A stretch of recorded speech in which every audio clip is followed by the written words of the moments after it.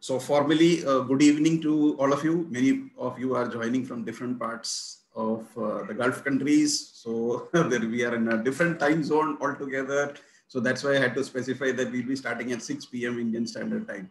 Right. So formally, a very good evening to all of you. And I'm happy that so many of you are attending this webinar to understand how we can gamify mathematics. Not only mathematics, actually, we can gamify any subject and to make the classes interesting, because you know that children are so, it is very difficult to control them in the classes because 40, 50 of them there, and the lecture method will not work anymore. And with the new national education policy, experiential learning, differentiated learning, PBL, so many methodologies that are coming, I think gamification of maths is very, very, very important, right from class 1, maybe from the nursery KG also. But I am today dealing with only KG 1 to 10. Right. So we start with the session for today. And as I have told that in case you can always stop and ask questions at any point of time. So the main crux of today is how to make your maths classes interesting, because unless you create interest, children, you know, have the span of attention for today's kids. How many minutes? 7 minutes, 8 minutes. Without that, you will not be able to catch their attention. Older kids, of course, little more, maybe 15 minutes. But the younger kids today are so restless. The reason being because they are into a technical age. They are into Facebook and social media. They'll post a photograph there, instant gratification. They require instant gratification. So when they post something, they need likes on that. If there is no likes on that post, then they'll get depressed, right? So same thing happens in the classroom. They are playing video games, which are so fast. You know, it's about shooting and car racing. Everything was so fast. And when we are doing our lectures in the class, what happens is that they are not able to relate to that process of verbal communication. That's the biggest problem. But as soon as you see, the body language of kids will change as soon as they're out. Look at the pictures that they have selected. You know, somebody playing with sand dune, somebody is on the grass. The body language of all kids will change as soon as you are out, or you give them some games or toys or something else rather than the normal what goes on in the class. They're very, very happy. So that is what the aim of today is, that how to make your maths classes interesting and how to make it lively so that your kids are going to enjoy your classes. So first of all, every topic that you take needs to be related to real life, because the common problem that we face is that kids always ask, sir or ma'am, why do we study this? Where are we going to use this in real life? That's the biggest problem. So we need to learn that everything has got some historical background. We need to know about some mathematicians, how it was discovered, what was the process. It will be easy for us to explain things to kids when they know the real life explanation of that. Now see, this is a simple picture of snowflakes falling, but every snowflake is different. It has got mathematical shapes, right? And there's a very beautiful site, which I'll be telling you in the end, that is, many of you must be using it, www.geogebra.org. I'm sure that many educators are already using this. It's a very good site to explain all concepts, basically from the elementary school to the middle school to the high school, right? So that's why we are concentrating on this 1 to 10. So this is a very good site. If you're not using it, please do use it. And I will be demonstrating a little bit towards the end so that I can cover what I have prepared first. And then I will show you what happens in this website and how we can take a live demo of congruency, similarity, Pythagoras theorem, simple addition concept, greater than, less than. So all levels we can demonstrate that. Square, rectangle, everything, you know, like can be demonstrated, shown to the kids. Right. So we move on further to concrete examples. Now see, I have put something, and there is something unusual about this. What is the unusual thing that you notice about this slide? What is unusual about this slide? Can anyone tell me? You can unmute yourself and tell. What is unusual about this? Upside down. Yes. It's upside down, Yeah. sir.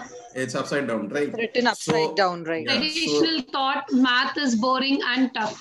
Absolutely. So there is a traditional way of looking at things. So the moment you see this slide, it's not traditional, right? Because the traditional is to put everything in order. right? So I have personally seen, now suppose you also do this experiment, you call children to the board and say, draw a triangle. Most of them will draw a triangle like this in the same manner because the traditional thought is like that. Now, how many different types of triangles are there? We have right angle triangles, we have acute angle triangle, we have obtuse angle triangles. But very rarely you will find somebody drawing a right angle triangle or an obtuse angle triangle. Everybody will more or less draw an acute angle triangle. You can try out this and you can check for this yourself. So this is one thing that it's very, the traditional way. So traditional way is something which we need to break away from that. So similarly, like for example, we call the students, everyone will do something very traditionally. And when you break from the tradition, okay, the moment we write something like that, one day you go and write the topic upside down, you will find a lot of reaction. So otherwise they will not react. Okay, you will go and write that today's topic is addition. But if you make one spelling error there, or you will write it upside down, immediately the children will get excited. Sir, ma'am, you have done this wrong. Okay, so I've got your attention now. So that's a traditional thought. The traditional thought is maths is boring and maths is tough, right? So we need to break traditions and we need to move from there, right? So yeah, 1 second. Okay, yeah. So just a reminder, some people are messaging that they are not able to join, etc. Please remember, I have disabled all the security, this thing. So if you find that there is any problem, please don't worry. You can just exit and enter whenever if you are having any network issues or anything like that. Kindly exit and enter that if you're able to not hear or whatever it is, right? So please make sure that I have not put any restrictions. I have not put any restrictions, so you can enter and exit at any point of time. Thank you. So kindly do not message me because I will not be able to see. It is better that, I will be seeing off and on only because I'm concentrating on the webinar right now. So very difficult to concentrate the chats here, conduct the session and see the WhatsApp message too. Okay, so kindly excuse if I don't see your message. Right. So how to gamify our classes? How to gamify our classes? There are lots and lots of traditional ways. Again, there is a traditional way. So if you go to the traditional ways, what happens is that you will get a list. Okay, you do, these are the apps which can be used, or this is how we do it. That's what Google tells you. But actually what happens is that over a period of time, the children get bored with that. Okay, you try to use Kahoot quizzes, you use any other apps. Initially, they'll be excited. After 4 or 5 times, they will say, okay, this is not interesting, sir, or interesting.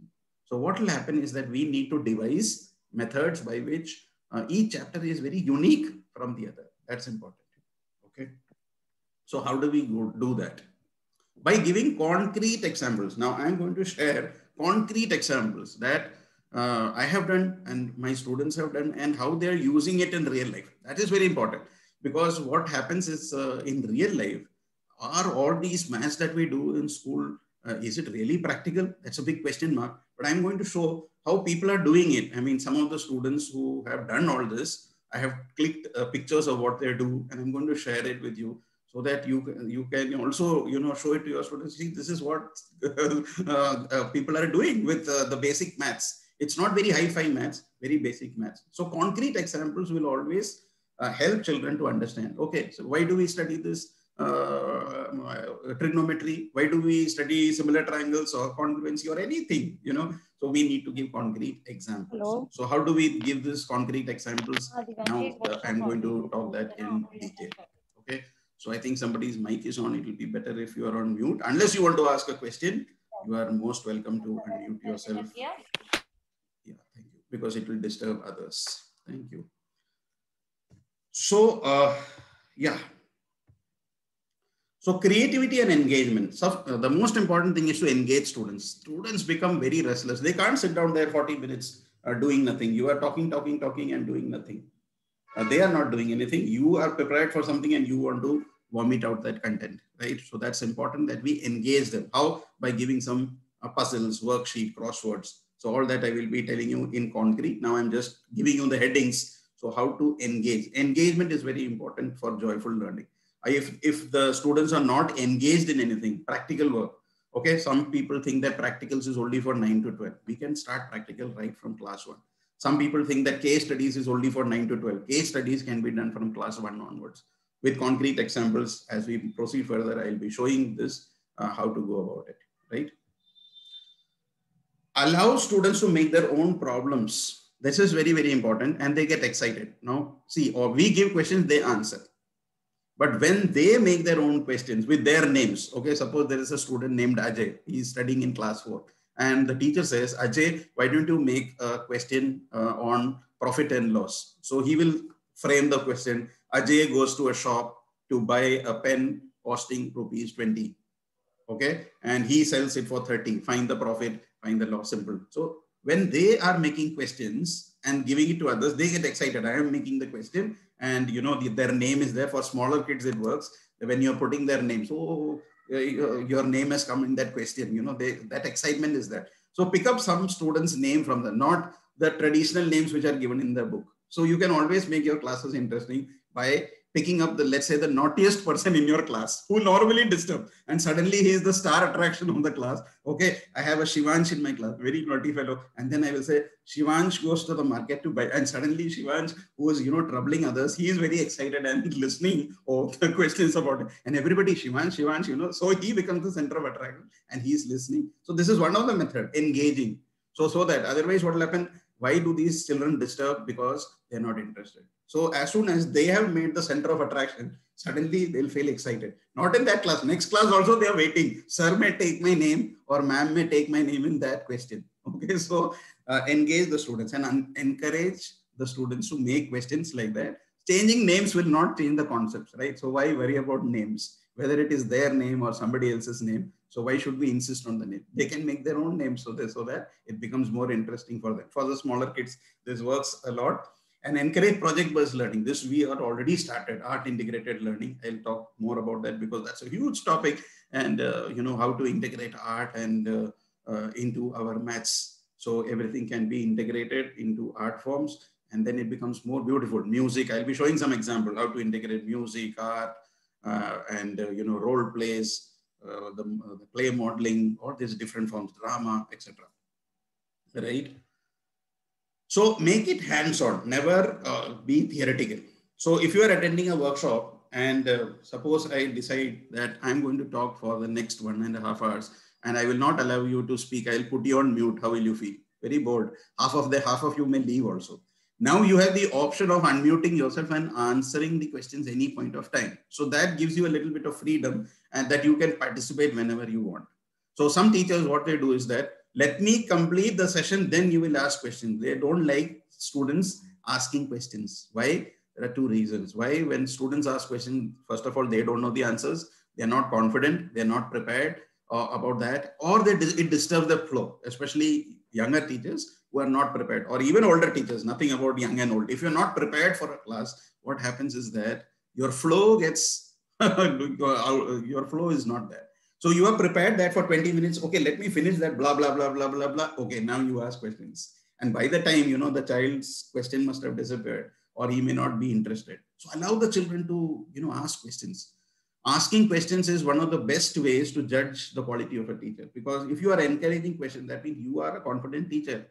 Ask any questions and I'll get back to you. And not necessary that, be humble enough to accept, okay, better you've asked this question. I don't know this answer. I'll find out tomorrow and tell you. Okay, it's better to don't give wrong answers. Okay, that you should be courageous and brave enough to accept that, because no teacher will know everything. But at the same time, don't discourage. Nobody will ask me questions. You are disturbing me, and then the child is branded. That should not happen. So this is one way where we can see. Initially, when the kids are small, they will have 1,000 questions, isn't it? When they are 1 year, 2 year, 3 year old, what is this? How it is made? This. As they grow older, people start, don't allow them to, you are asking too many questions. You shut up, and it is like that. You accept like this. Why is the grass green? It is like that. They may not, the parents may not know the answer. The teachers may not know the answer. So they will say, you are just disturbing. You go and find out from here and there. And what will happen? Continuously, when the child is not allowed to ask questions, they will never ask questions. And that's the problem with the Indian education system, that we don't allow our children to ask questions. A majority of the cases, what happens is the teacher is not encouraging enough. So we as maths teachers, especially our subject is, in Hindi we call it badnaam hua pada hai, as because they say that, maths is the toughest subject. Maths is, we don't have aptitude. Everything is about maths, right? The other subjects, they more or less get through. And maths teachers are the dreaded people. They are the ghosts of the school, So we have to change that image. And how do we change that image? By making people love maths. So we ourselves need to change our tactics. We ourselves need to build a rapport with the students, and kids will feel attached to you if you make your classes interesting. And once they like you, they will start enjoying the subject. Okay, don't force them to. This is very important. You have no choice but to learn maths up to class 10. 11, you can make a choice. That's, I've heard many teachers saying that. Okay, up to 10 there is no choice, so better study. So these are the things that normally we, including me, I am not different from you, including me, traditional answers. So we need to change from that. So we need to make that into interactive classes. Okay. So here is an example of somebody, a teacher who's sitting down and they're working in groups and also preparing for the lessons. Now, preparing for the lessons is not our chronicle alone. Look at the teaching aids that they are making. So you can make charts for your class. Okay, visual aids, because many children are visual. The moment you bring a chart, they are excited. Oh, today ma'am has got a chart. If you're just going there with nothing, then, oh, this is a normal class. Or you prepare some PPT. Now, since there is a lot of online classes, preparation of PPT. And now, even if you go to school, if you have a projector in your class, you can project those PPTs. Visual learning is very, very important and very easy for children to understand, rather than seeing our boring faces every day, day and night, 365 days of the year. It'll be better that the learning takes place in a multi-dimension way, right? So charts, visuals, videos, photo story, you create small visuals with photo story. Microsoft Photo Story, it's a good app for smaller kids especially. Create a story, okay? Through story, may give word problems. Okay, they'll be interested. Oh, ma'am, today there is no maths class. Today there is a story. And indirectly, at the end of that, you will put a question. Okay, this guy went to the shop and this happened, this happened. You will frame those questions and put 5 questions to the child. Okay, so the children are interested. They listen to the story. And then what is happening? You are putting up 4 or 5 questions based on that. It's like a case study. So in higher classes, in case study, what happens? It becomes a very serious affair. In smaller kids, we can show videos and then ask questions on that, right? So that I'll be demonstrating also some through some videos. Okay, so everyone likes to play games. That is a fact. Children's body language are different when they go out. So if you are allowing them to, today is free period, go and play. Oh my God, they'll jump and howl and play at that. So in the classroom, we can have so many games. So some of them I'm going to discuss today, which you can put in your game. So as I promised, I will be giving you a lot of games, but at the same time, depending on your class, you'll have to modify that as per your classes. Okay. So one of the common ways in which we can teach multiples or tables is ping pong. Okay, so ping pong is like, for example, you are having 40 students in the class. Many of you must have already played. So I will start with, let's say, number 1. 1, 2, 3, 4, 5, 6, 7, 8, 9, 10. That's the normal way of numbering, right? So instead of doing 1, 2, 3, 4, now what happens is that the moment 1 you will say, then 2. Every multiple of 2, the child has to say ping. Okay, so 1, 2, 2 is ping, and every multiple of 3 is pong. So multiple means the tables of 2 and 3. So as the, so for example, you are doing tables of 2 and 3 now. So roll number 1 will say 1. The next child who is sitting, they will say not 2, they will say ping. 3 will say pong. What will 4 say? Ping. He'll say ping. Correct. 4 will say ping, and 5 will say pong. No, 5 will not say pong. 5 will say the number itself. The number itself. Will say because pong. 5 is neither a multiple of 2. 6 will become, any guesses? Pong. Ping pong. Exactly, ma'am. So 6 will become ping pong. Why? Because it's a multiple of 2 as well as 3. So the child will, so what is very interesting now. So 1, 2 will, they'll not say 2, they will say ping. Then will come pong. Then what will happen? They'll say, instead of 4, they will say ping. 5 will remain 5 as it is. 6 becomes ping pong. 7 as it is. 8 will become ping. 9 will become pong. 10 will become ping, 11 will become 11 as 11. it is, 12 will become Ping pong. Again, ping pong. Okay, so what will happen? The children will really enjoy, especially the, and now, hello. So as the kids are going to, if whatever classes you are dealing with, so if you're dealing with very small kids, we can do it 2, 3. The same can be done with multiples of 5, 6, 7, 8, so with bigger classes. So depending on the class, 1, 2, 3, 4, 5, you know, where the tables, so accordingly we can do that, right? So thank you so much.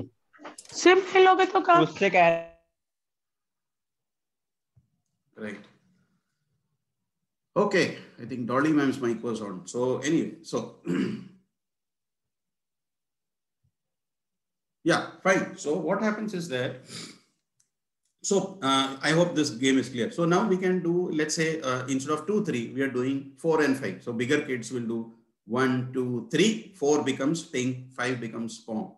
Then 6, 7, 8, we are doing multiples of 4. 8 becomes your ping, 9 as it is, 10 becomes pong, 11 as it is, 12 will become ping, 13, 14, 15 will become pong. Like that, what will happen is that you can create games of any multiple. So the moment it's a common multiple of the two numbers, then what will happen? You will have to say ping pong. So if you're doing for 3, 4, your 12 will become ping pong. Okay, so that's a game that can be done with smaller kids to learn tables, and they're going to enjoy. You can do this over and over again with different numbers.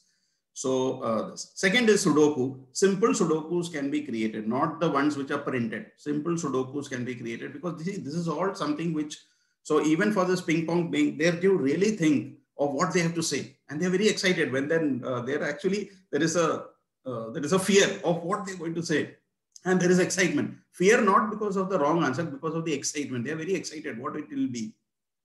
And nobody wins or loses this game. It's a participating game. In all these games, remember, there is no winner or loser, because otherwise the crux of the people will not be able to enjoy. If you create tension, if you create competition, the idea is that everybody enjoys, right? Sudoku is, you already know that 9 square. You can, as per your class, make it very simple.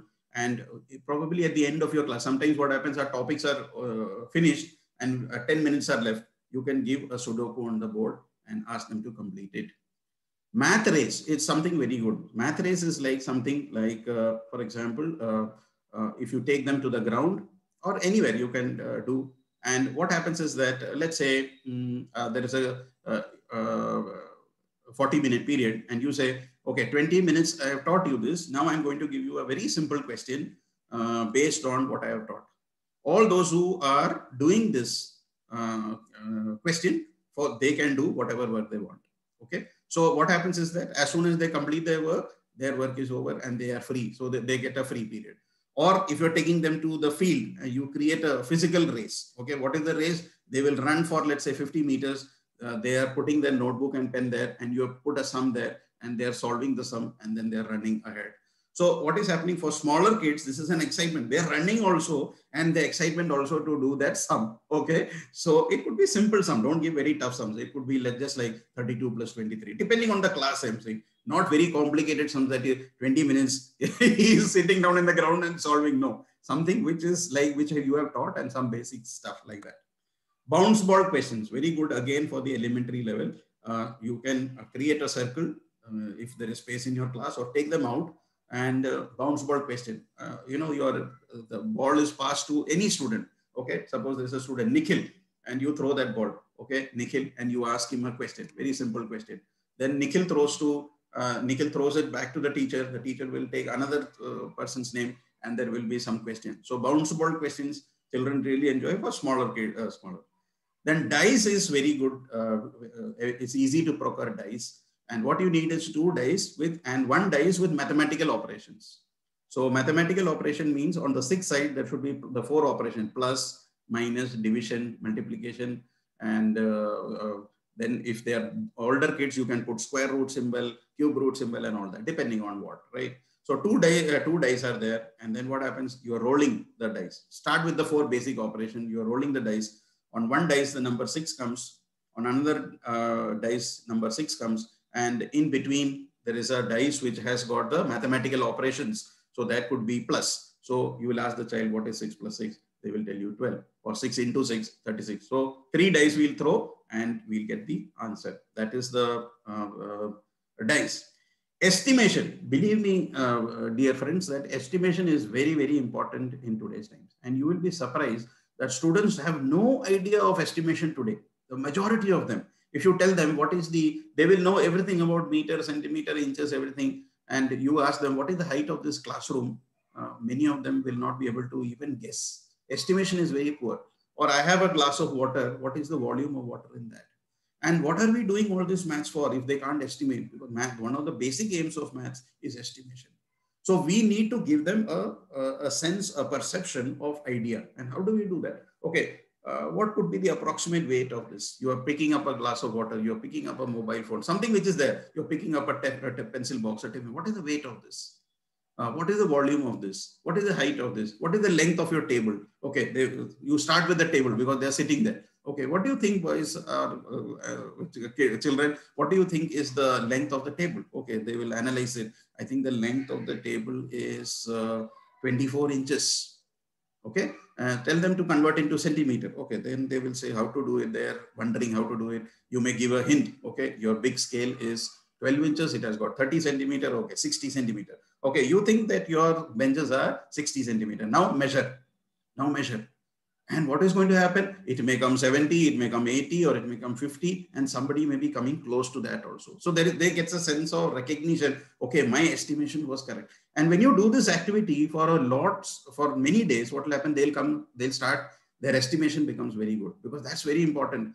Because nowadays, if you ask kids, what is the height of this building? They'll give vague answers, which has no meaning at all. Okay. Because they don't imagine what is a meter, what is a feet, what is a centimeter. Imagination is not there. They are just blindly converting. 1 meter is 100 centimeter without knowing what is 1 meter, what is 1 centimeter, what is 1 inch. So it's very important. Estimation. Give a lot of questions on weight, volume, and length, area, perimeter. All this can be done on their benches. They are sitting on a bench.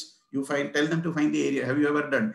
You will give lots of questions on the board, but the best is students, can you measure the estimate first, length and breadth of the table? Okay, this is the estimation. Okay, now you compare, and now you tell me what will be the area of the desk, what will be the perimeter. So they're actually doing, they'll find it interesting. And you don't have to even take them out, whatever is that. It could be with a pencil box, it could be with a desk, whatever.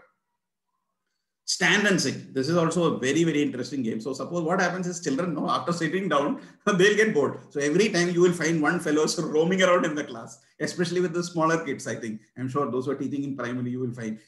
Making them sit down at one place is actually difficult, and it's unnatural for kids, right? Because they have the habit of moving around. Now, when they come back to school, it will become all the more difficult because they have not sat in a classroom for one whole year. So standing and sitting, very good to break the monotony of your classes. What can be done? Okay, I am doing a question and this. Okay, so you will give an MCQ question now. How many of you think that 2x is a binomial? Okay, I'm just giving you an example. How many of you think that 2x is a binomial? Stand up. How many of you think that 2 plus 2 is 4? Stand up. How many of you think that 3 plus 5 is 8? Stand up. Okay, so what will happen? There will be standing and sitting. There will be some activity in the class. So any questions you can give, and you can do this stand and sit.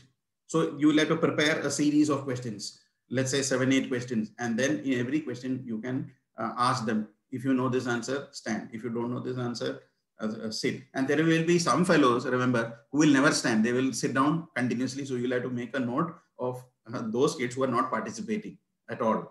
And then you will ask them, what do you think about this? Yes, you're not standing for anything. What is your opinion? Then they will feel, ma'am is watching me that I am not standing in any of these. Okay. So you have to ask questions, make them stand and sit. Right. Okay. Learning from nature. This is the most, I think the best form of learning is from nature. There cannot be any other learning that cannot happen from nature. Even if you look at the early Greeks, where did they learn everything? From nature. They didn't have technology at that time, 2000 years, 3000. We study the same geometry that the Greeks gave 2000 years back, Euclid, Pythagoras. Do you think they had advanced technology and computers to do this? They had only raw brains to think. And they did everything on sand probably. Paper, pen never existed at that point of time.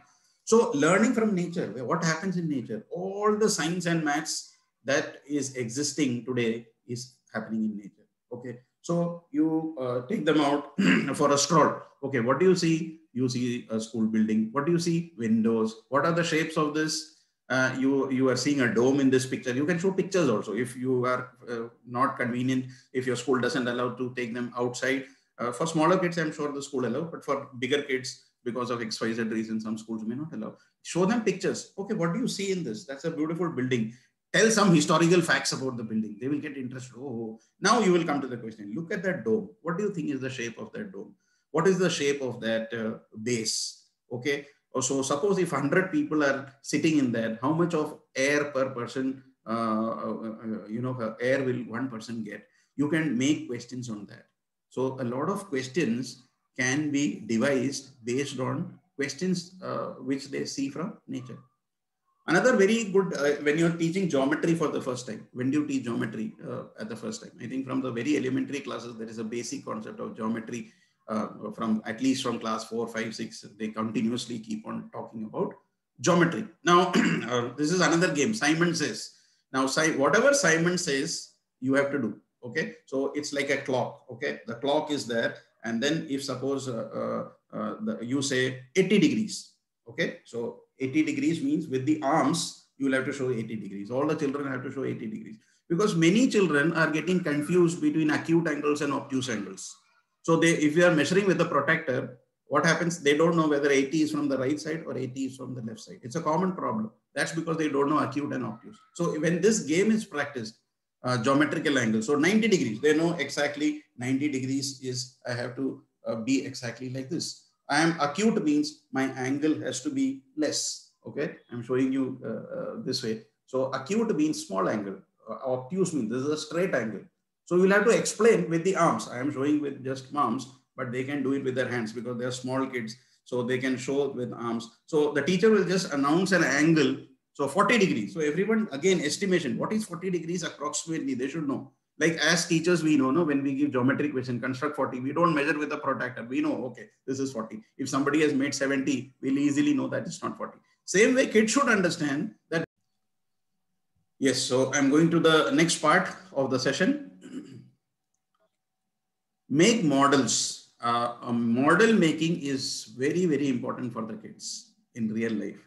And unless they make that model, and we are talking in air about prisms and pyramids and cubes and cuboids and cylinders and cones, show them these things because these are very important that children understand. Okay, the common things, you can bring an ice cream cone to the class. Okay, they'll get very excited. Ice cream cone. Okay, this is what a cone is. Show them or tell them you bring one cone in your daily life. What do you use? You bring a cone, you bring a cylinder, you bring cuboids, or better make it. Okay, how can you show a prism or a pyramid? You can show models or you can tell them to make models 2D as well as 3D because a child makes a square, makes a rectangle, makes a triangle, the child will never forget.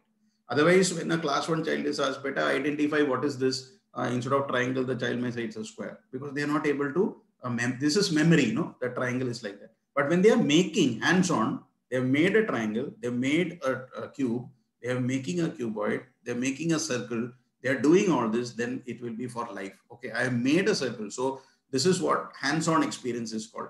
So when you make models, it remains for life. So the child will never forget what a triangle is because the child has made on their own. And bring 4 or 5 spherical objects and compare it with circles. Now many students are confused. What is a circle and what is a sphere?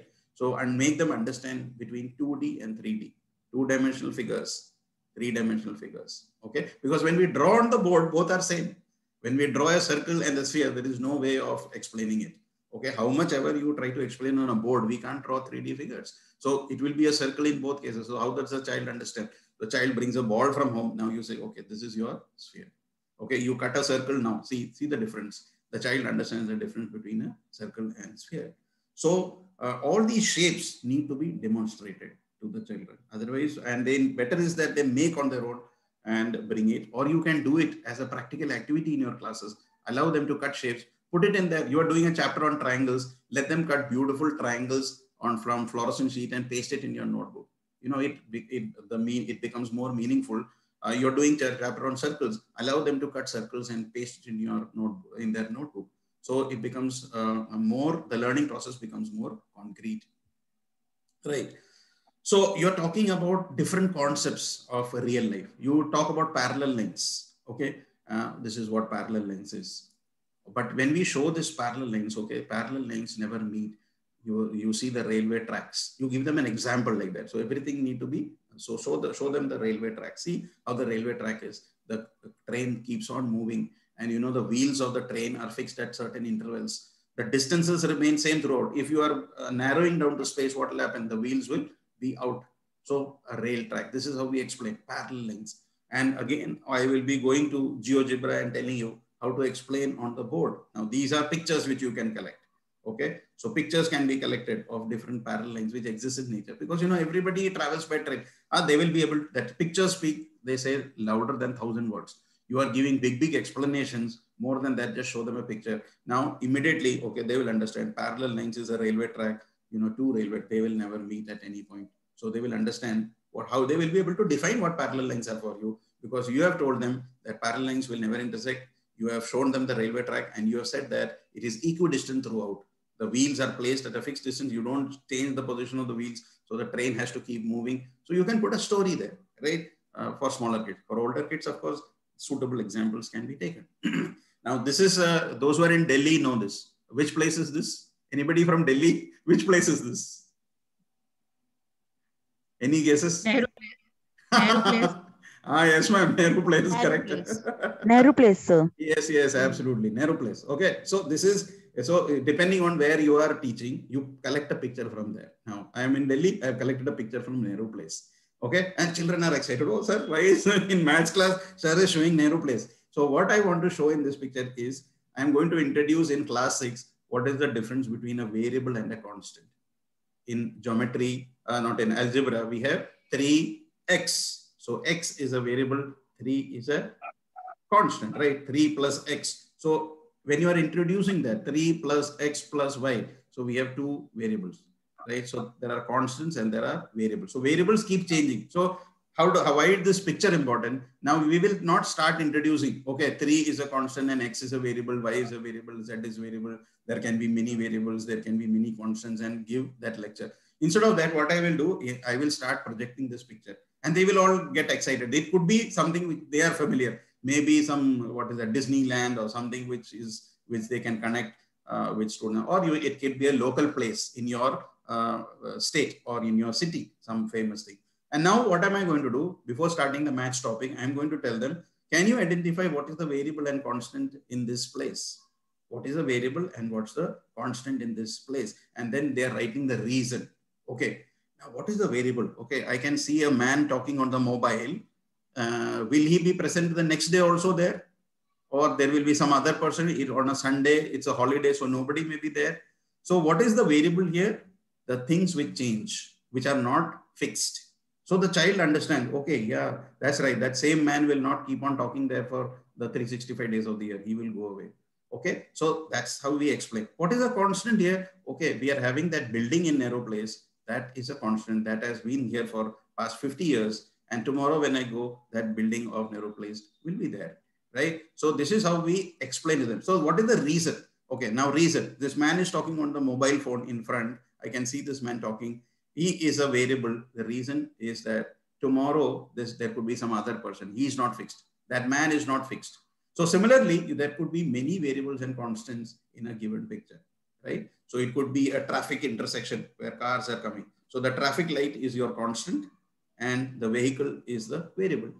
Today it may be a Toyota there. Tomorrow it may be a BMW there. Cars are different. So that's how we explain. Now when we introduce our topic there, okay, now what is constant and variable? They've got that, idea. Okay, this is variable and this is a constant. Instead of directly jumping, the majority of the problem that we face is that we have a tendency directly to jump to the questions and the chapter. Actually, it's like a, let's say a Hollywood movie. When you see a Hollywood movie, the first half is normally boring. You know why? Because they'll build the plot. And then comes the excitement part. So you have to build an excitement. I would say make your classes like a Hollywood movie. The first part should be something which a visual treat for them, or some, as I told you, write something upside down, or create some interest in your class, not the regular. Okay, today children, we are going to do a topic trigonometry in class. And some people also, some children also announce, some teachers also announce, this is a very tough topic. Already the mindset is there. This is a very tough topic, but there is no choice. You'll have to learn. So, we are giving our ideas to kids already. Now, if you change that, that introduction, okay, today we are going to do a very interesting topic, trigonometry. It has got lots and lots of practical applications. So before we do this, I want you to see these visuals, and then we will go to the chapter. So one period, two period, don't worry about, what's going to happen. That concept is very important. Because unless the concept, though, with this picture of constant and variable, nobody forgets what is a constant and variable. Otherwise, again, memorizing, oh, what was variable, what was a constant, they get mixed up. So when they understand the concept, then they can apply it anywhere. So that's the trick that is normally used to understand. So any topic that you take, you need to spend some time in finding out more about that topic. Don't jump to the topic. Create some visuals. Now, because as I told you, children are going to get bored. Children are already bored very, very fast. Span of attention is decreasing. So we need more visuals in our classes. Okay, it cannot be that 40-minute delivery. Children will wait. We need to introduce sports. We need to introduce art. We need to introduce visuals. And how are we going to do like this? Through games and through visuals. Songs and stories. However old we are, stories is always a great motivator for anyone. Yesterday, we had a session with principals, and one of the principal who spoke, the first speaker, Prem Kumar sir, who was from Kuwait, he said that storytelling is one of the major reasons of creating interest in students. We can always start with stories. Okay, and you will say, today I'm going to tell you a story. You have already captured the attention of the students. You're not doing your regular maths, you are telling them a story. Okay, indirectly there will be some maths concept there, but you start with the story. Okay, so for example, the story of pi. Okay, how was it discovered? By the Greeks. Archimedes discovered, and what happened? Earlier there used to be the Pythagorean sects. You'll have to do a little bit of reading, and anybody who used to disclose anything about irrational numbers, or rational numbers, they used to be punished, because the Greeks were the people who were very protective about their knowledge. So there was a sect called the Pythagorean sect, and information should not go outside. And anyone who shares information, he was killed. In fact, a Greek mathematician by the name of Hipparchus, he had leaked out a lot of information and he was killed. But because he leaked out, the world knows today. So you see, when you add some stories like that, not on your own, okay, you need to research. So when we read about, okay, children are dumbstruck, okay, there is a secret society like this. Anyone who is sharing stories like this is put to death. There was a Greek mathematician by the name of Hipparchus who shared the information about rational and irrational numbers. There is an excitement, and then you introduce your topic. Okay, this is what I'm going to do. Today is rational. Thanks to Hipparchus, who shared the story with the world that today we are studying this. Okay, then songs and stories. So lots of stories are there in maths. So don't think that, stories have to. Historical background of any topic can be researched and found out. In fact, in many of the NCERT books, there is a side note which you can always Google and find out more information. There are lots of songs which help us to teach. Now we know that pi, it's a very commonly used Greek alphabet, isn't it? For finding out area of circle, circumference, cylinder, everywhere it is pi. Pi is there. So what is this pi? So to create interest in pi, you know that it's a non-terminating number and non-repeating number. So how to remember digits? Some people are making songs out of it. So they don't have students don't have to remember the song, but show them that the world record of remembering pi is, I don't know, thousands or 10,000 digits. Somebody has memorized that so many digits. So create interest that people are memorizing the digits of the value of pi. How? By creating songs. So I think I have a song that I will be playing to you. Statistics, that children they love to do a lot of report work. Statistics is something which is very applicable in daily lives. You talk about banking, taxation, simple interest, profit loss, census, score of they are liking cricket. Okay, so suppose there's a cricket match, so you get involved in that. Okay, today, children, yesterday, did you watch the cricket match? Okay, today I am giving you some questions based on the cricket match. You've captured their attention. Why? Because you have gone into something which they like. Yesterday, did you see the cricket match between India and Australia? Okay, how did Virat Kohli play? Okay, and now I'm going to give you a question. You write down statistics. Okay, batsman number 1, Virat Kohli scored this much, this scored, and now you ask them question. Find out the mean, median, mode, or draw a graph of this. So it need not be questions from the book. When you start, your starting class has to be very, very, the starting is very important. They say the first impression is the best impression, isn't it? That is very important. Whenever you start a class, it has to be so dynamic that children will love it. So any introduction, people should look forward. Oh, today is the introductory class, because it's going to be very interesting. Because then the solving comes. The solving comes. They'll have to solve by practice. But the introductory classes should be so interesting that people should look forward to your classes. And how many chapters do you have? 15 chapters, 16 chapters. So you can easily make 16 introductory classes for your year, isn't it? And you can keep on improving it every year. And those introductory classes are going to take you, okay, my introductory class for stats was good, so I am able to capture their attention for the next 4 or 5 classes. Every time I'll bring in, remember Virat Kohli, he scored this. That was the highest. And there was another guy, Rohit, he scored this much. You know what's the range? Highest minus lowest. So he remembers, okay, Virat Kohli had scored highest. This Rohit had scored lowest. When you subtract the highest and lowest, you get something called a range. Okay, now this is when they see a cricket match, they will see all sort of graphs going there. Okay, this is called a frequency polygon, or this is called a line graph. This is called a bar graph. This is called a histogram. You can take live shots from Google and show them. Okay, this you've seen the match yesterday. Yesterday they were showing this comparison between the two teams. And when you relate like that to real life, they are going to take more interest. Otherwise, if it's a dry subject, okay, today we are going to learn about statistics, and you are talking about temperature, humidity without showing any visuals to them. And so take the interest of the students and talk accordingly. Okay, so that is about statistics and other topics. And as I said, maths and music are so integrated. Okay, I will show you a couple of videos where maths and music has been integrated, and you can show it to your students. You can Google search, you will find lots of other stuff. So let's say there is something you are teaching about rational and irrational numbers, and you say that pi is a non-terminating and non-repeating number. It goes on indefinitely. Now we can't write down all that on the blackboard. And even if you write, you are just wasting time and you're not creating the right message, giving the right message. Students will get bored because we're copying down numbers from 3.14 to 857 like that. But instead of that, I will say, okay, there is a never ending number. I will play a music for you. Now you just listen to the music and enjoy. The children will now be more interested. Okay, so I'm going to play this song for you. Just let me know whether you are able to hear the audio. And now, ASAP Science presents 100 digit. And now. Okay, the audio was there? Yes, sir. Yeah, okay. So I'm going to play that. So you can just, so before the class, I am introducing pi as an irrational number, because whenever we say pi is 22 by 7 or 3.14, the argument is, 22 by 7 is rational, 3.14 is rational. So why is it irrational? Okay, so let me show you why it is irrational. Let me play a song. I'm not commenting about it. Now let me play the song. Okay, so 1 second.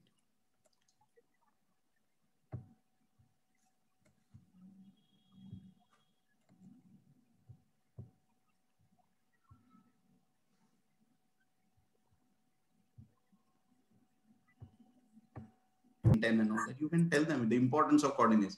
You're going to watch a movie, you get a ticket, and in the ticket, what is written? How do you find your place? If there is no numbering there, how will you find your seat? Okay, everybody goes to movies, so they will say, sir, there is an alphabet and there is a number.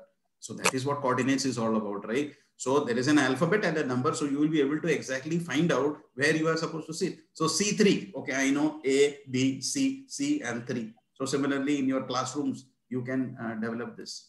So history of maths always helps. That is my personal experience. It will always help. But we need to find out information and make some interesting things to the class of who gave these concepts. You talk about Roman numerals. So you talk about the Romans, how they developed this system.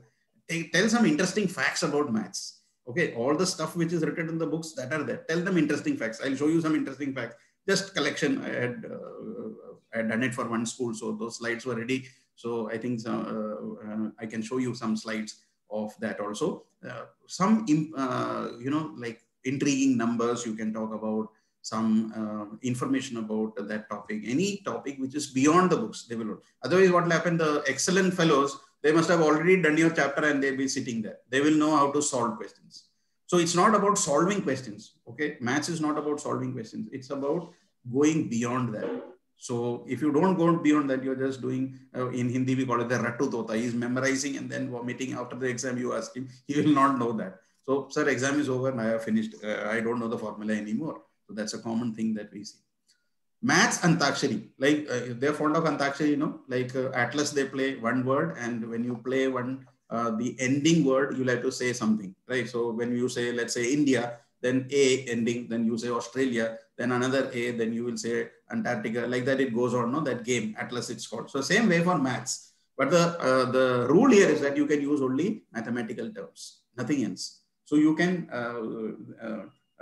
play this game of maths Antakshari, where one child says one word of maths, the next child will continue with the ending of that, and it goes on like that. You can play that in the class. And crosswords. Crosswords can be created, and you know, children love crosswords. And you can give them some hints, and you can create these crosswords for every chapter, wherever there are definitions involved. And this is the best way of learning for them. Because what is happening, they're racking their brains. What do you think will come here?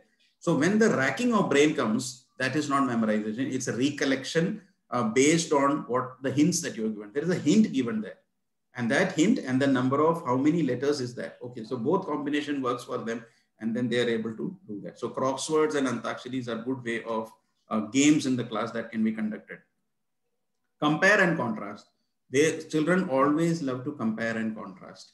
So how do they compare and contrast? With the help of data which is collected. Okay, so you can maybe it can be an individual exercise. Okay, PT1, this was the score that you had. English, math, they'll make 5 columns. English, math, science, SST. PT2, this is what you scored. PT3, this is what you scored. Now you give them some questions. So every child is doing this. Okay, was there an increase in marks in English? Was there a decrease in this thing? What is the average marks that you scored? What is the range of marks that you have in PT1? So what is happening? Each child is doing something concrete on the data that he has collected. If you want to do common things, you can give a common chart. Okay, this is what happened in class 7A during academic year 2020.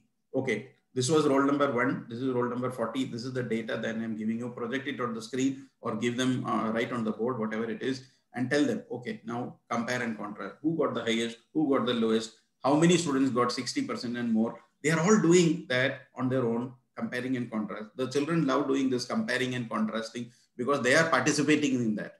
They are participating in that. Whenever children participate in an activity, they find it interesting.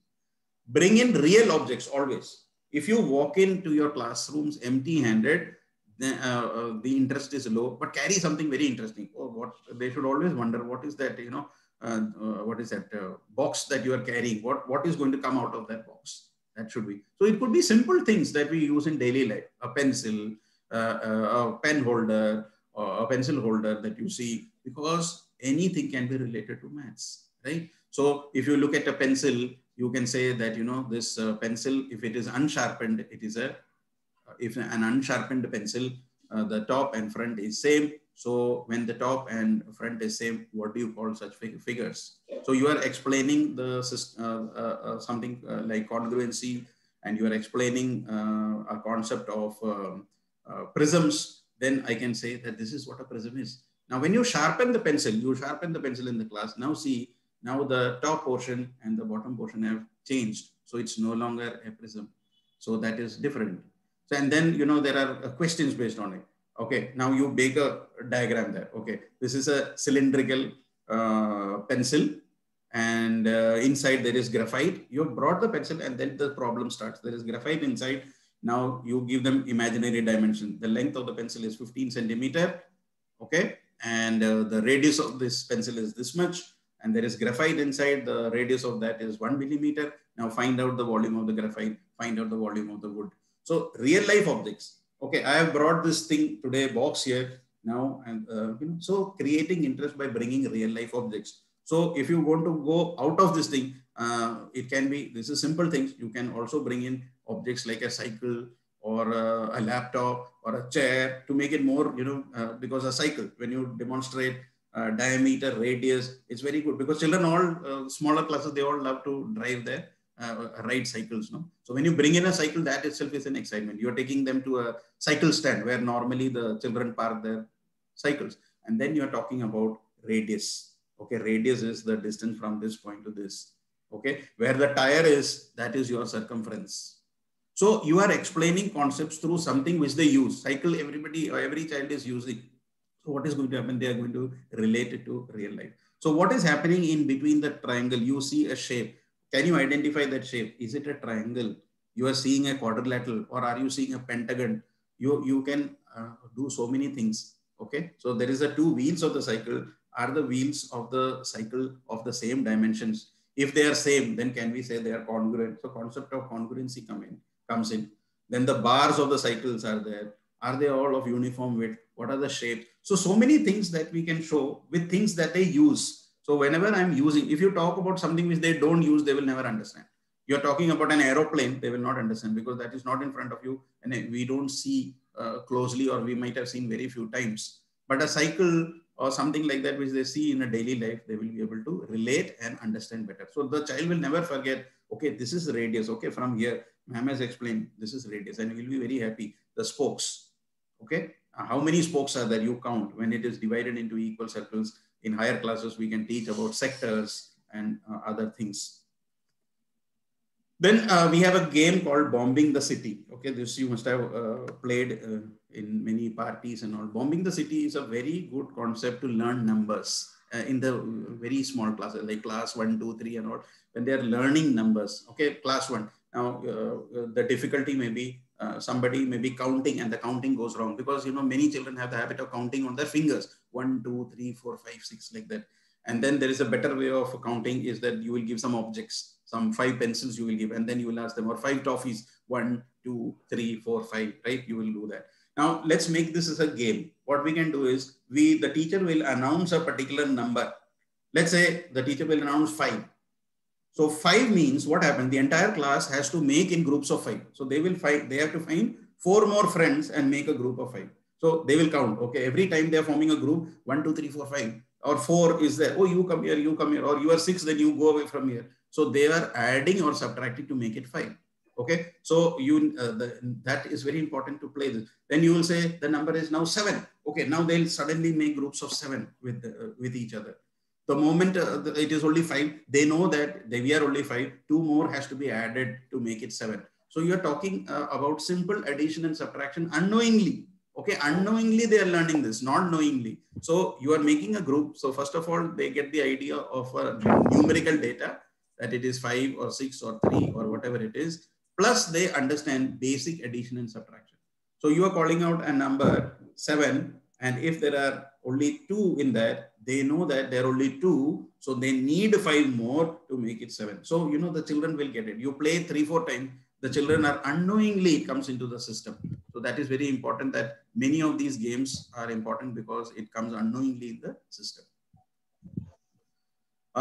Create a geoboard. Now, a geoboard is something like, you must have seen, it's like a board, a wooden board, and you put pins exactly at 1 centimeter intervals. Like, for example, on a graph paper, I assume that there is a graph paper, put those pins on every 1 centimeter. So you will get a grid, okay? And you should do it on a wooden board and put, the geoboards are ready-made available also. Otherwise, it can be created by putting pins after every 1 centimeter. You can create one. And then what happens? On a geoboard, with the help of rubber band, you can connect one nail to the other or one pin to the other to make different figures. So you connect 3 pins, you will get a triangle.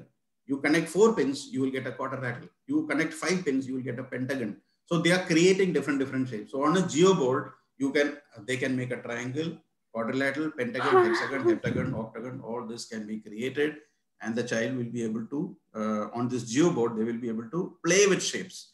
So if there is a geoboard and you are asking the students that, okay, now everybody make a pentagon. So he will take the rubber band, connect 5 pins. So he knows that a pentagon is a figure which has got 5 sides and 5 vertices. And that's important to learn. That's it. Pentagon is 5, hexagon is 6, right?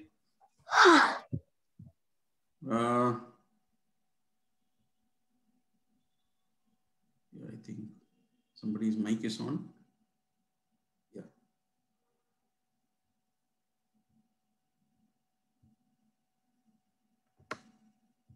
Maths through sports.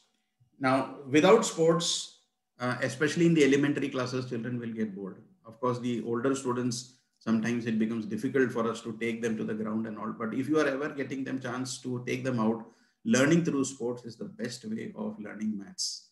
So any sport that they play, whether it is cricket or football, introduce mathematical concepts in that. Okay. So, for example, when they are taking a bat, you ask them, you know, what's the length of this or what is the weight of this? Estimation is very important. Or can you measure the length of this ground? Or can you prepare a track field? Now, making a track field is a very challenging mathematical exercise because different tracks have to be prepared equidistant. These are really challenging problems that you can give to high school students. Now, the best students may not be able to design a track because he will find that he is going wrong. He will not be able to calculate the distances that are equal, because when you're running a 400-meter race, all people don't start in the same lane. So your distance has to be same when you are creating that circle. So calculating that. So just I'm giving you an example. This I've already told. Ball games for primary kids, always it's a hit. Create puzzles and mazes. You can buy, they can buy a lot of straws, or you get all these stuff, okay, where they can connect this and make different shapes. You will be surprised at the imagination. They will be future architects and designers, believe me. So these sets are available. If your school is interested, they can buy. There is an organization called Jodogan. I am not promoting that, by the way, but their products are very good. Jodogan, innovative mathematical products. So they have Ganit malas, they have these crossword puzzles, mazes, which the children can really build, and they can create beautiful designs. Okay, Jodogan it's called. You can do a Google search and you can order products. Not very expensive, but they're very good. All these, whatever I'm talking about, I have personally tried it out. That all these cubes they have, then estimation things, models they have, this puzzles and mazes, all this they can have, or you can also make this.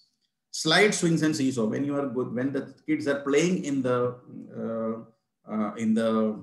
field, then if they are slide or swing or seesaw, give them examples of how maths is related to that also. Like, okay, the game period is over. Oh, you have come after, sir, we are very tired. We don't want to. Okay, so who was sitting on the seesaw? Okay, now you see the person who has got more weight is coming down. So try to talk about when there is they are coming after a games period, or you are personally present. Try to connect those games or whatever they have done into your class.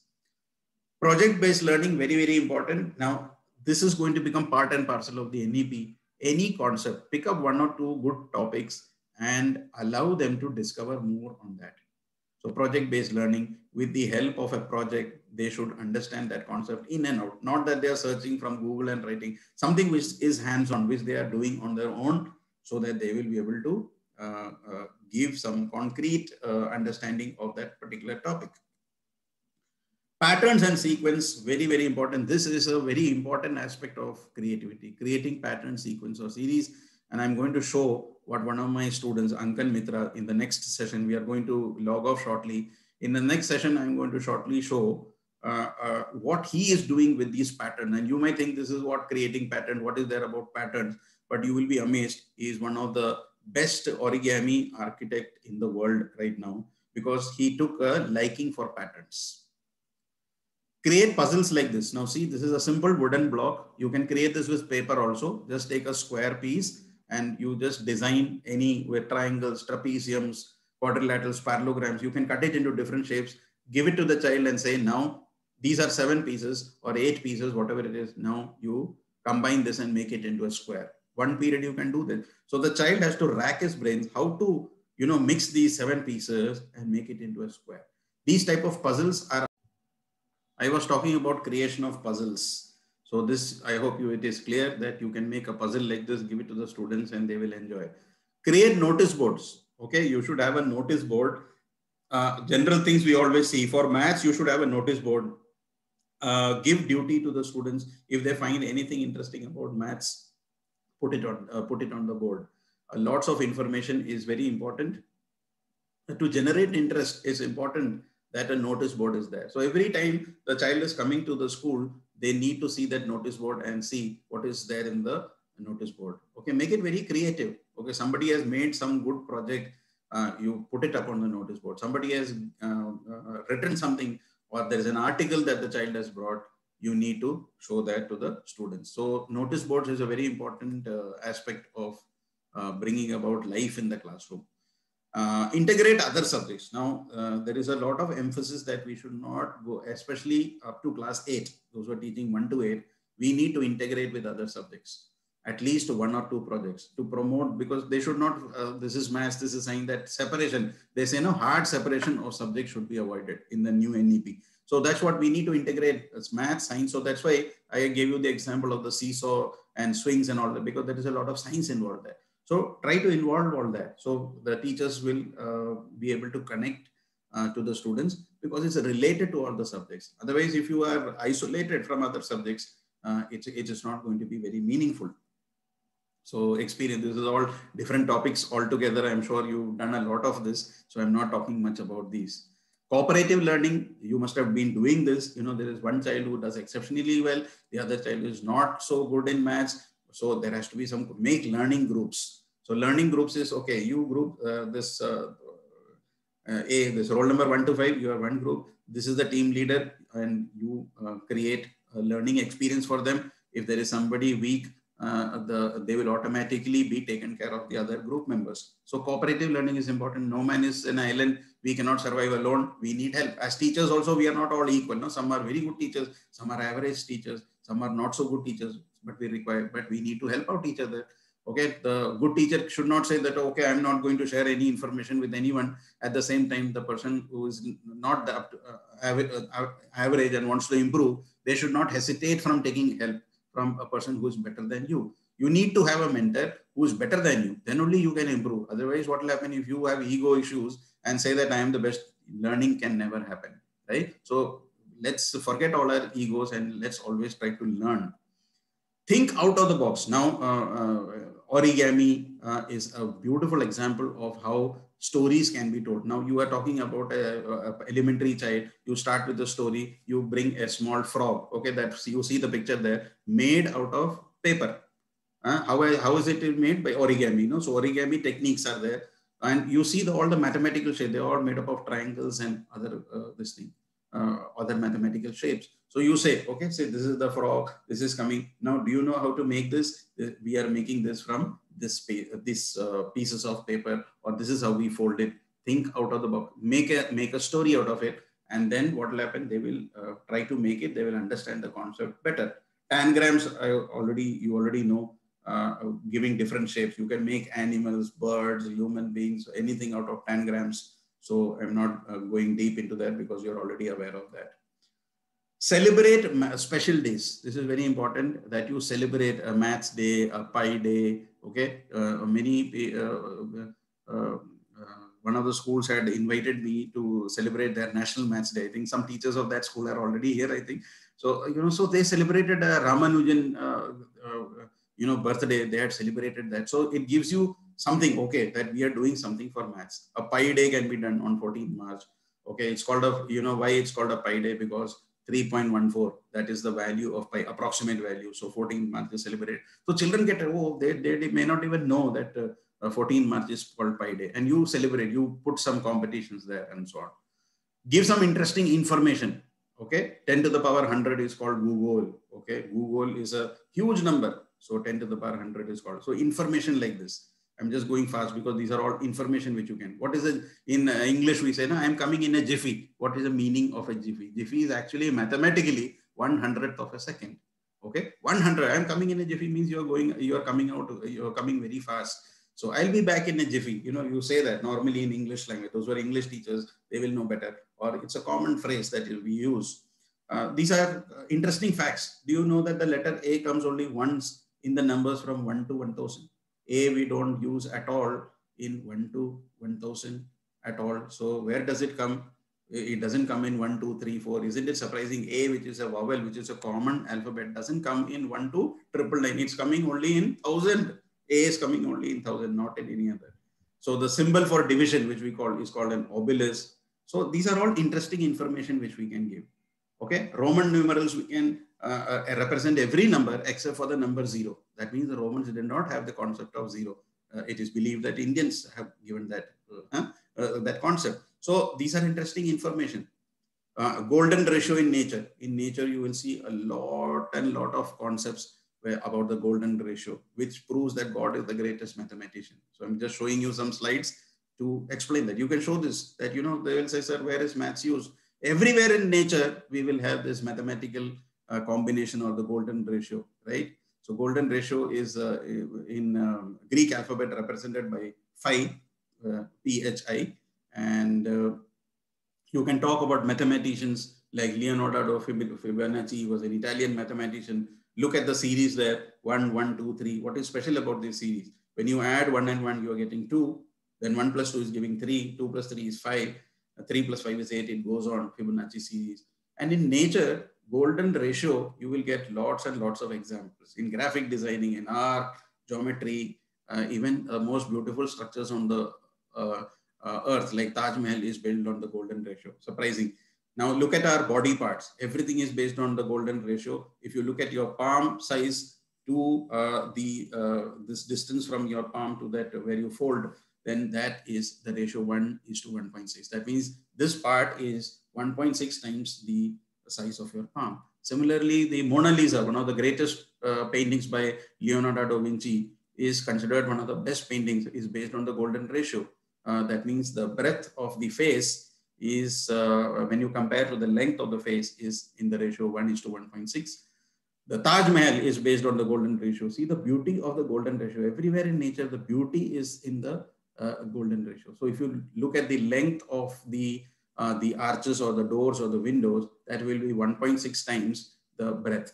And that's the concept of beauty. And this is everywhere in nature. So tell them all this, they will get interested. The egg, which is naturally found, is golden ratio. Compare, tell them, see the width and the length and compare that, that will come 1:1.6 approximately. Similarly, flowers, cocoons, you know, the silkworm, everything that you see is based on the golden ratio. You, everyone knows the symbol, right? What is this? The symbol is? Apple. Apple Company. Yes, Apple the Apple company, because there's a bite taken. In fact, this bite is designed. This has been designed on the golden ratio. Now, why couldn't they make a full apple, and why did they design like this? Anyone knows that? Why did they have? Why couldn't they? It's an Apple company. Why couldn't they take a full apple? They could have taken a full apple and shown. But what is the significance of this picture? Many of you use iPhones and iPads, and you've seen this. Yes, anybody? The bite. Yes, ma'am. Thank you so much for sharing that. That's the bite. Okay, so you've taken a byte. So BYTE is also a technical computer language, no, 1 byte. So the byte, they have integrated that, and the whole picture is based on the golden ratio. Handsome men of Hollywood, George Clooney, Brad Pitt, Bradley Cooper, if you see, all they are all based on the golden ratio. That's why they're so handsome and attractive. Okay, just like the Mona Lisa painting. So the human body itself, when it is the closest you are to the golden ratio, they say the more handsome or beautiful you are, right? So if you compare, there are, I think, more than hundreds of golden ratio in your body part. So these are some of the things that is there. You can do a Google search, you will find all this. So people can make projects on this, and people are using this in real life. Okay, so that I will be showing you shortly. So distance, length of the lips to the width of the nose, 1.6. Human face length to the width is 1.6. Human biceps to hand is 1.6. Shoulder to knee and knee to toe is 1.6. So innumerable. I just given you a random stuff here. And as Srinivas Ramanujan said, an equation means nothing to me unless it expresses a thought of God. So everything that you find in nature is actually in the golden ratio. So it's a beautiful topic about real life application in maths. Food is something which children love, no? Food, majority at least. There are very few people who eat. So a lot of questions can be developed on food. you can develop questions on pizza and cakes, for example. Okay, I'm showing you one example. This is something very interesting that I found out. If you notice, a pizza is a circle, or we can say it's a cylindrical if you consider the height. It comes in square boxes and it is divided into triangles. So you see the mathematical shapes involved, that it's a circle. If you look at 2D, it's a circle, and what is happening, it comes in a square box, and then what happens, you're dividing into triangles. Or if you look at it in three-dimensionally, it's a cylinder actually, because it's got a small height. And then what are you doing? It comes in a cubical box. It's not a square, it's a cube. If you look at 3 dimension, and what are you doing? You're dividing into sectors. And if you understand pizza, let's imagine that the pizza has got a thickness of A and the radius is Z. What is the formula of a circle? It is pi r square. And what is the height? H. So actually, if you find the volume of the cylinder, what is it? Pi r square H. So pi into radius is Z. So what will happen? Z into Z. And what is the height? They have taken A. So pizza. So something which will help them to remember, okay, this is just it's just to make it interesting. Okay, it's not that anything very logical behind it, but at the same time, it's a very interesting that a pizza, if suppose we are taking a pizza, assuming that the radius is Z and the height is A, then the formula pi r square H, when you use, you are going to get the volume as pizza, right? So we can bring in all these concepts of food, because children love all these topics of food. Similarly, we can take up topics like, I've got one on cakes. Okay, networks and pattern. This, I'll be showing you some real life examples. Okay, fractals. Now, this is, I'm not going to go in detail. I want to show you some things which people are actually doing in life. Fractals are repetitive patterns. Now, why are repetitive patterns important? Because that is the essence of design. Now, if you are creating a building or anything, you need symmetry in that building. For architects, this is a very a topic which is very close to that. We're repeating a process over same. So if you're wearing a sari and what is happening, your pattern is all different here and there, it will not look good. But if your border is same, okay, there is some circle, triangle pattern, then what happens is that it looks beautiful, right? So creating patterns, fractals. So this is the student I was talking about. He's a genius. Okay, his name is Ankan Mitra. You can Google for him and look at the things that he's doing with progressions and series. I mean, this is his creation. Okay, he's a genius, as I told you. He's one of the most renowned origami architects in the world. He started with an architect, but then he got interested in origami. And in fact, he had done a session with me 7 months back. Some of you may have attended that session of that also when Ankan was with me. And so he, as a student, he was intrigued by all these. And then look at the creation. You will be amazed by what the things that he does. The creation is world famous. He goes to China, Paris, God knows where, all Europe, US, and this is the products that he's created.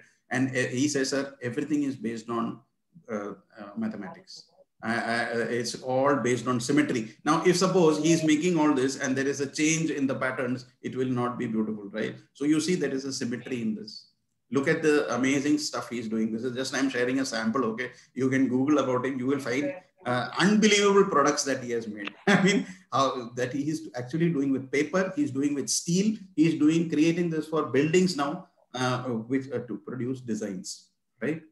So see the amazing stuff. I mean, it's unbelievable that people can actually do this all through folding activities. So in fact, he had conducted a origami workshop some time back, and you know, thousands of tickets were sold as soon as he launched this. So he's, as I told you, he's world famous. So this is how, you know, that creation of interest and patterns. So somebody must maybe asking you in class, what do we do with all these patterns? See, this is the examples in front of you. Okay, this is another example. Okay, just give me a minute. My battery is running low.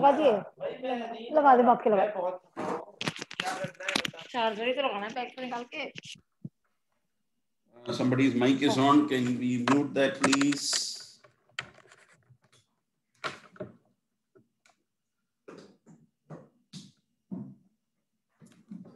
Okay.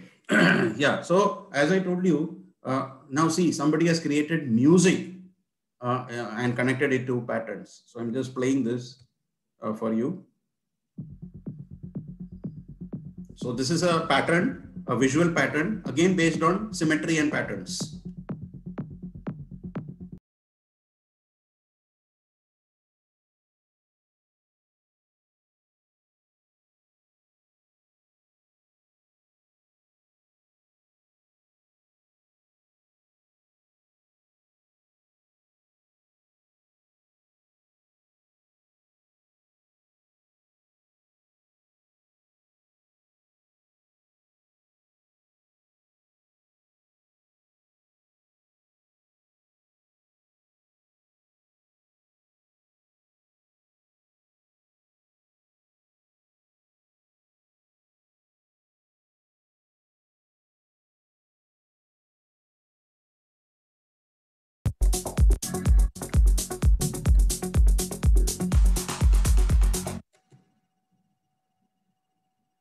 Yeah. So you see, even things like music can be done. We can create patterns. So the children have to understand the importance of pattern, fractals, and all that. Create opportunities for friendly competitions. It's important that there is competition, friendly competition, not for winning or losing, friendly competition. And what is going to happen? Okay, you do this question, this team does this row does this question, or which, let's see which row wins. Okay, or you set timers for personally. Okay, you give a question and you ask the students to note down the time. And okay, first question, you did it in 3 minutes. Second question, you did in 5 minutes. Tell them to total it up. So what are they doing? They're not only solving the question, they're also adding it up. So it could be according to the level of the children. The questions can be easy, level, tough, or whatever it is, right? So make competitions like this, and they always like to compete with themselves or with others. But again, it's not for winning or losing. It's something to create interest. Okay, introduce STEM projects. That's what does STEM stand for? Science, technology, engineering, and math. So as I told you, when you are having a word problem or something like that, then what is going to happen? Integrate other things. Okay, make it cross-curricular, not only math. So when you're giving a project, STEM project, tell them to identify a problem of the class. Okay, so what is the problem of the class? Now, let's say I'm just giving you an example. Now, during COVID times, you just make a situation. Government is not allowing all the 40 kids to come to this class. So you need to create a seating arrangement such that each student is separated by a minimum distance of 3 feet. Now ask the students to plan out how will the students sit. So they will make their plan, seating plan. Okay, student 1 will sit here and then 3 feet. So if you give the dimensions of the class, okay, sir, we can do it this way. 3 people are sitting on this row, then another 3. Somebody will say we can do it around the corners. Somebody will say that, different things, ideas will come up. So this is one practical way of introducing this. You are giving a real life problem and they are making a seating arrangement. I'm just giving an example. You can always, add or subtract things on your own. Look at the cake. Anything which is circular, have you ever wondered why it is always cut from the center? Why not from the sides? Anything which is circular, whether it's a pizza or a cake, okay? Why? So they are bringing a cake on your birthday or something, or you are taking a cake one day, and tell them that in your birthday party, why do you cut it like this? There's a reason, or it's a tradition. Anybody knows why are circular objects cut only from the center and not, just like we cut rectangular or square objects? To get the equal parts.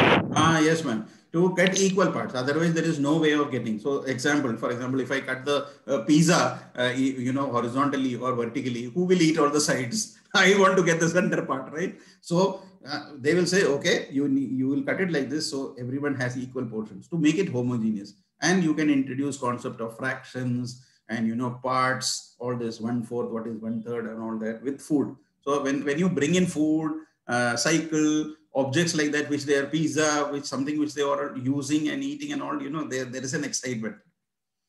Hopscotch match. This is also very good for smaller kids. That is, you must have seen, this, that you need to hopscotch, that game, no? So they will skip on one number. So you have to make a grid. They will skip on one number. Let's say they will skip on number 5.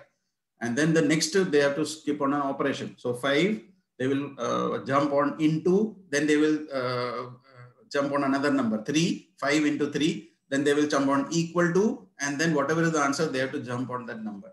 right? So that's hopscotch math. Then you have to introduce different symbols. So you have to put a grid there. So the child has to really think of jumping on one number, then the operation, then the second number, then the equal to, and then the final answer. So that is called hopscotch math. It works well with, again, elementary students. If it's a double digit number, they will jump together, where the right leg and left leg together. So if they jump, one leg is on 1, another leg is on 5, so the number becomes 15. So 15, they jump into the next, into, then they go to a single number or a double number. So depending on that, then equal to the answer. So that's called a hopscotch grid. Probability and ratio can always be demonstrated in class. Okay, just like tossing a coin. When you toss a coin, what will come? Somebody will say head, somebody will say tail. Okay, now you do one thing, you toss it 10 times and you record your observation. You can, or you throw a dice, see what is happening. Or how many boys are there, how many girls are there? Okay, find the ratio of boys and girls. Don't give a problem on the board. Tell them, give them that example. Find the ratio of boys and girls. Find how many maths periods do you have in a week? How many English periods do you have the week? Okay, now can you all find me the ratio of maths and English? They will do it. Okay, so they'll look into the timetable. There's something, some activity is there, not a question from the school book. So maths period, English period, they're making that notes and then they're comparing. So they learn about ratios. Building blocks. One of the best things that I have seen children doing is building blocks. Again, elementary kids. Building blocks, what is going to happen? They will build, it's called the 1 meter dash. So first of all, there are two things. One, they should build it to 1 meter. 1 meter is not easy because by the time it comes to 70 centimeter, 80 centimeter, it will collapse. Okay, so first they have to estimate how much is 1 meter. So they will, you will have to say stop at 1 meter. So if they are stopping at 70, that means he doesn't understand the concept of 1 meter. And the moment it goes in height, what happens? It crashes down. So what is the thing? Most people, in order to do it fast, will make one block over the other. But what is the technique in this building block is that your base has to be strong. Unless the base is strong, you will not be able to make the building block. Okay, so you are teaching them unknowingly the basic concept of engineering and architecture, that your base is strong, then your building can rise to a certain height. Otherwise, you are putting one block, it will all collapse. And secondly, you are teaching about estimation. What is 1 meter? Okay, so they will know exactly more or less how many blocks is it required to stop. So these are activities by which we can. Then case studies. Now these case studies are very important. These I have prepared for senior classes, for especially for class 10. But I'm just showing you that how you can prepare case studies for any class. Any concept can be introduced through a case study. Okay. So for example, okay, shadow formation. Again, I'm talking about class 10. Okay, look at the shadow formed here. This is a vertical stick and the shadow formed is 42 feet. Now, can you tell me the shadow of that tree is this much? Can you find out the height of the tree? So they will use similar triangles. They will use trigonometry, and then you can give questions. Okay, so this is what I gave you a question. So what did I show them? I showed them a shadow and I told them, okay, by measuring the shadow, you can actually find out the height of the tree. And now you will say, okay, height of the tree you measured. Now with the shadow of the school building, can you tell me what will be the height of the school building? Now it becomes really interesting for them, because without actually taking a tape, they are measuring the height of the school building. Now you will tell them, see, this is how even height of Mount Everest can be measured with the help of trigonometry, with the help of similar triangles. So this is how we introduce case studies. So I'm just going hurriedly because this may not be relevant to all classes, but I'm giving you some examples. This is pattern formation.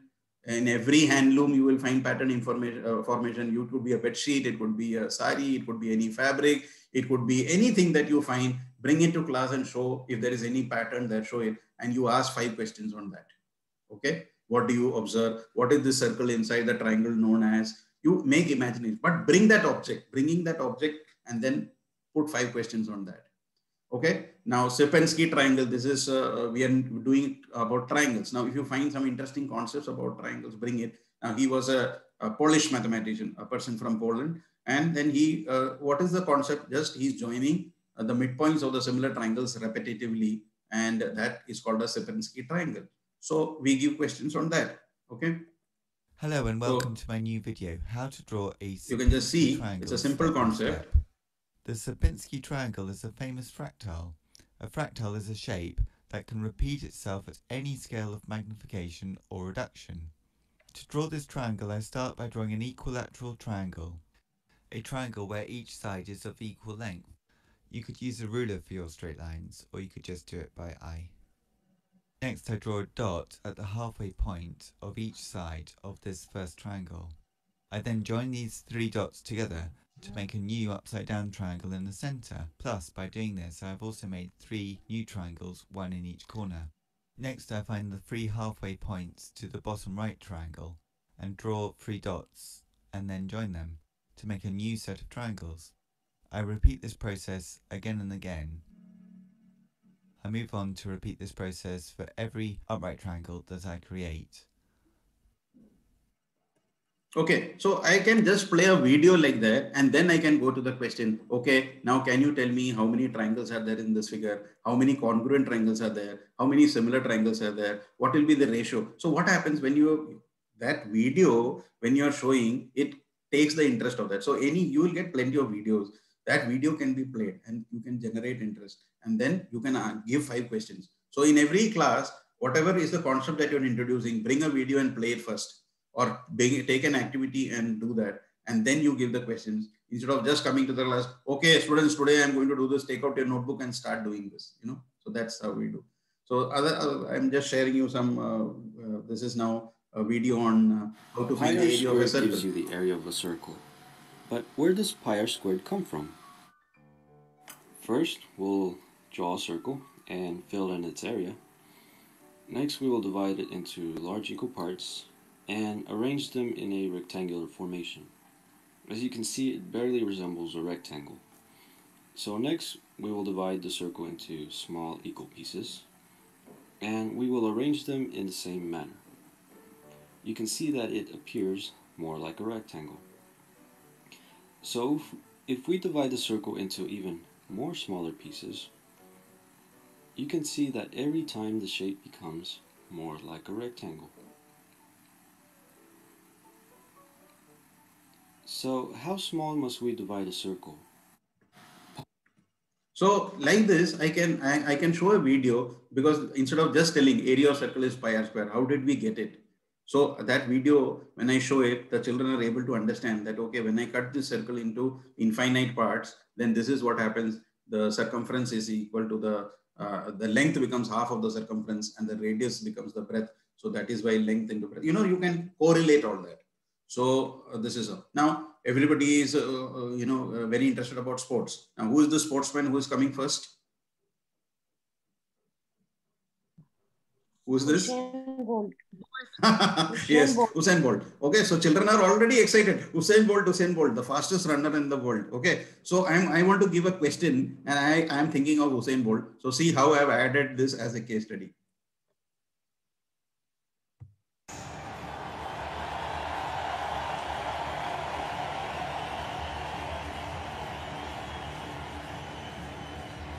And then there's Usain.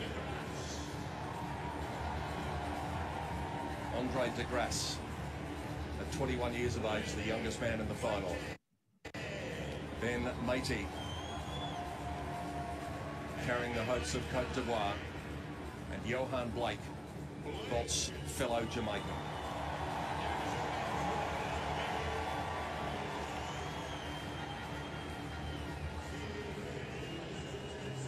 It's been a moment that has been 120 years in the making at the modern Olympic Games.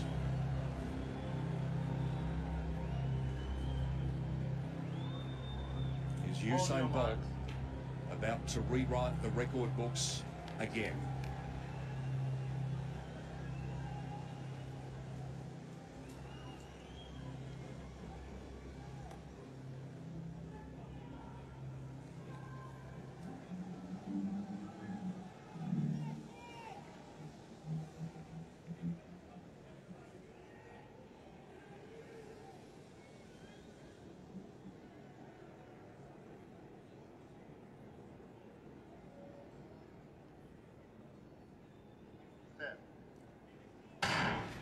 Gatlin got a good enough start. Bolt was a bit slow to begin. He's got some work to do. Gatlin's in front. Bolt stretching out now. He's coming after him. He's immortal now.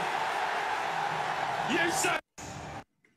Okay, so I have created some interest, because I know that you should feel the pulse. So what are these interested? Okay, if they're interested in cricket or something like that, so I can bring in cricket clippings. I can add questions. So here I have made a question. Okay, 4 runners are starting this. I made a question on coordinate geometry. Now what is going to happen after 5 seconds? I made a question like that. Given five. So idea is what I have created an interest, and based on that, I am solving my purpose of teaching them coordinate geometry. So I have made innumerable questions like this. This is about probability. Okay, I'm just going fast. Now this is another example, like they see a lot of monuments outside. Okay, so this is the Gol Gumbaz. So you tell about the Gol Gumbaz. It's the tomb of King Muhammad Adil Shah. Now if you look at the shape, the bottom portion is a cube. On top we have a hemisphere. So then you give some introduction about that. Okay, then this is something which is real life. Okay, now this is the question before you. Now tell me, what is this? What is this? What is this? If I want to paint this, I want to plaster this, then what will be? I have made questions based on that. So first it's a real life situation, connecting it to real life. How, if I want to paint, how much money will it take? Okay, that's something real. So they need to calculate. So I give them the dimensions. On arithmetic progressions, you can make innumerable as per your class. Okay, so this is, I've given a flower, a petals, the arrangement of the flower petals. On the first row, there are these many petals. Second is this, third is this. So it becomes a progression. Then you ask some questions based on that. Then this is questions based on linear equations. Okay, so a person goes to the market, buys this 3 books and 5 pens. Which graph do you think is correct? So questions like this can be developed. So that's what I said, that every thing that you do has to, especially the introduction part, I would say, lay great emphasis on that. And then you need to take your classes with case studies. You need to bring in objects to your class. You need to involve the students and make it very, very interesting. So with this, I conclude that maths is definitely a gift to mankind. As maths teachers, I think there are some teachers who say, when am I going to retire? They accept the fact that, maths is tough and boring. So let's change, as maths teachers, let's change that image that maths is not boring, or it's actually the most interesting. So when the new academic year starts or something, our maths classes should be the most interesting, because that is actually